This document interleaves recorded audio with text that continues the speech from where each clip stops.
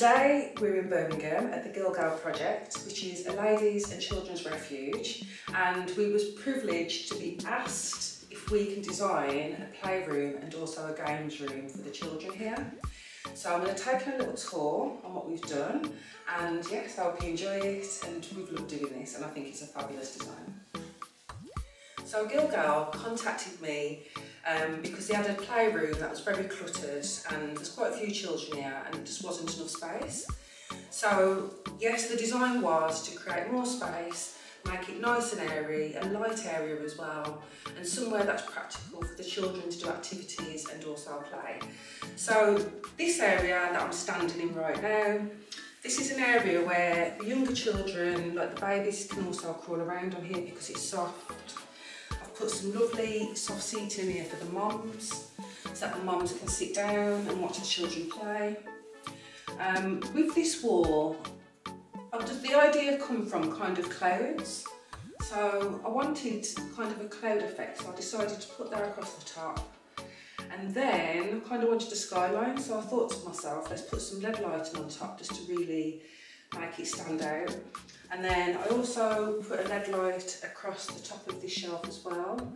And yeah, we've got our little mascot bunny, which needed to be in here, being a children's room. And then we've got a lovely wooden clock as well, so the parents can sit with the children and help them to learn the time and things. And then just to show you our lovely wall lights.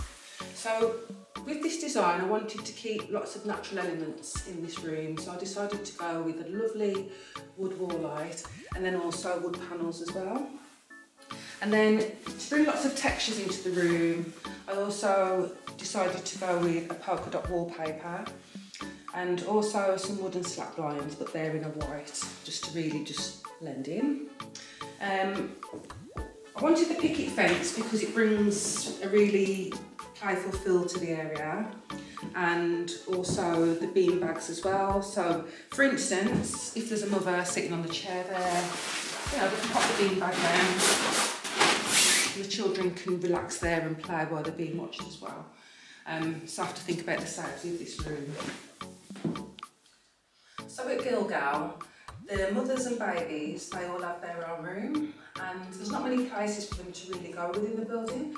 So I wanted somewhere where they could all come together and do things. So I decided to put the TV in here on this wall, and we've got the bean bags, so that way the children can have a movie night with the parents in here, so they can put the bean bags down there and then also bring the chairs over if they want to, or they can sit there and watch the movies.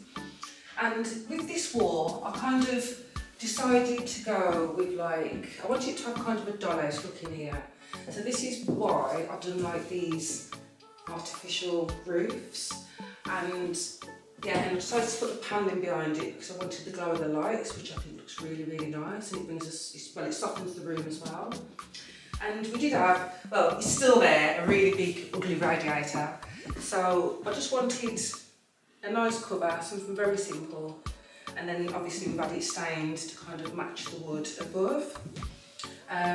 So yeah, I'm really pleased with the way this turned out, and again we went with the green and the pink again because they're soft colours. So yeah, so I think they'll have lots of nice movie nights in here. And also I've left a nice space because the children need to run. And yeah, so this space is so that children can come down here, they can bring their own toys in the room, and they've got space to ride around on little tricycles and things like that. And I think that's so important for children to have the space to run around. So yeah, so that's why we've got this lovely bare area here.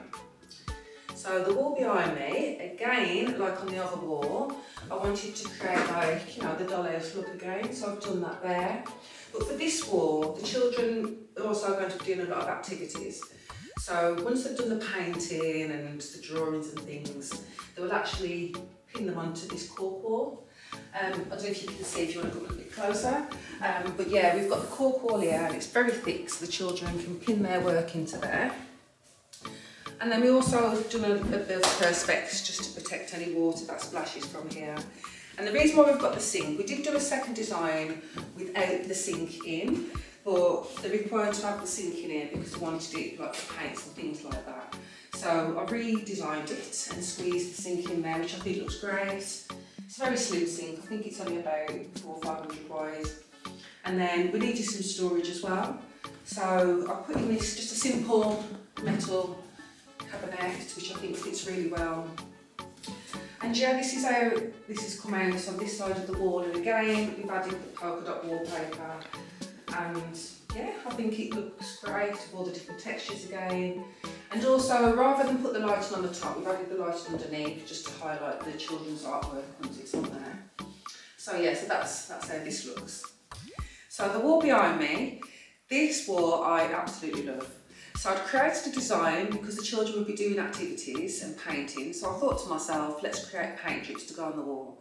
So, which you can see, we've got the green paint drips, and this area is a play area. So I thought to put the play sign above there, which looks lovely. And I had it done as well, like in a really playful text, with it being a children's room. Again, we went with the soft colours. And then I've also got some desks. Now these desks, they're pretty good desks, I really like them. So we've got this pole here. So this on this desk, we can put a roll of paper on there, and then they can pull it across where they can keep doing the work and tear it off and then pop it onto the wall. And then also as well, we take these off.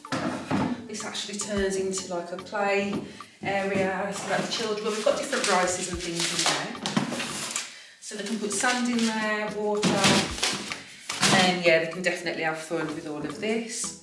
And then also, because I like to personalise things as well, oh, by the way, we've got these cute little tiny chairs for our little people. And we've had GilGal put onto the table as well, which I think looks so beautiful. And yeah, it just adds that little touch to it. And in this corner over here, because when they're doing activities, we need to keep the clothes protected. So I've put a little coat hanger here, and then they've got their aprons. I'll show you. I've got two different sizes here, so one's for a 4-year-old and another one for 2-year-olds and 7-year-olds. Those can go there.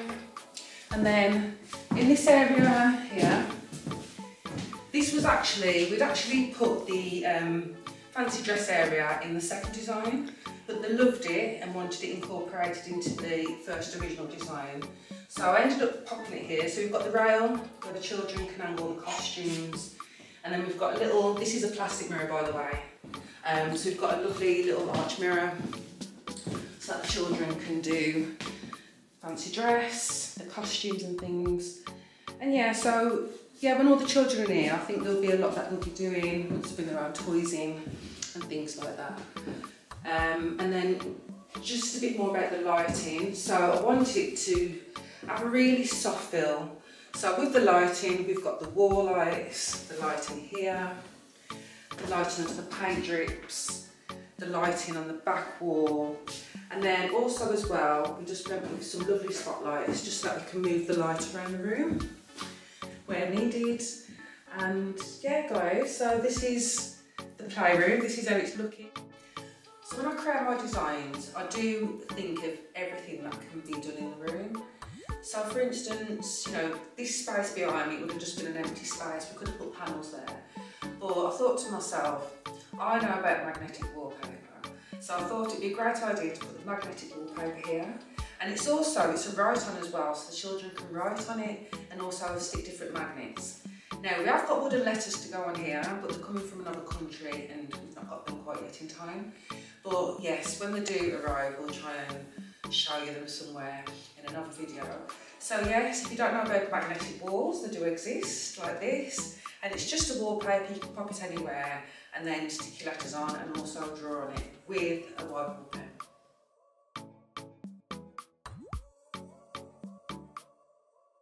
So we're in the games room at the GilGal project, and I was asked to design this room for the teenagers. Now this room is literally a box room, it was just used for storage, and yes, I nailed it, I turned it into a games room. So I'm going to show you what I've done and hopefully you like it. So this wallpaper was where all of the design started. I wanted something that had a graffiti feel, and this is what I found, and I love the colours and the patterns in it. So I've taken elements of the colours from this and I've put them into other parts of this room, which I'm going to show you now. So the wall behind me, I decided to take a yellow out of the wallpaper and to put this on this back wall because I really wanted it to be really vibrant in here.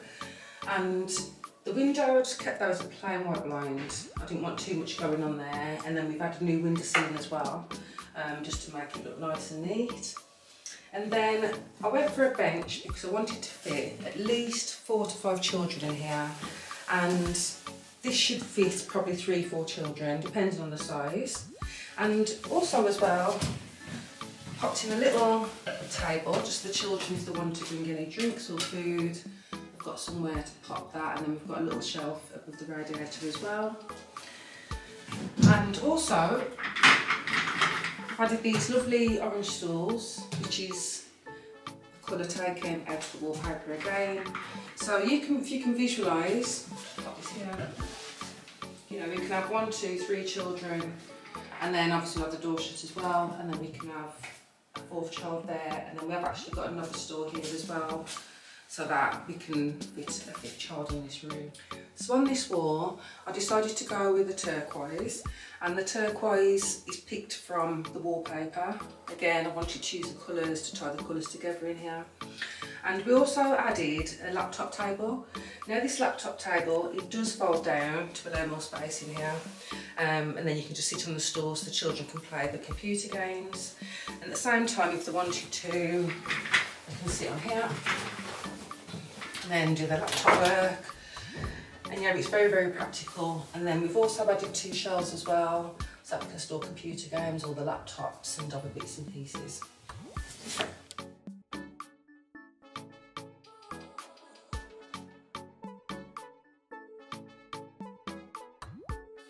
So in total, this project had taken us, I would say, probably just over 4 weeks.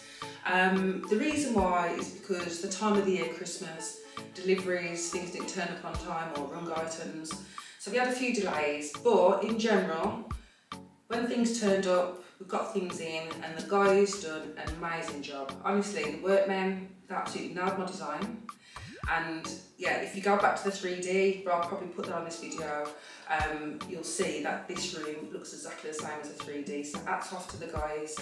Also as well, the people at GilGal have done a fabulous job raising the money for this project. And yeah, honestly, they do so much here, so much for the women and children. And honestly, if you want to help GilGal, please get in touch with them and leave a contribution. They'd really, really appreciate it. And yes, again, like and subscribe. We love the support, and I look forward to seeing you guys in the next video. Thank you for watching.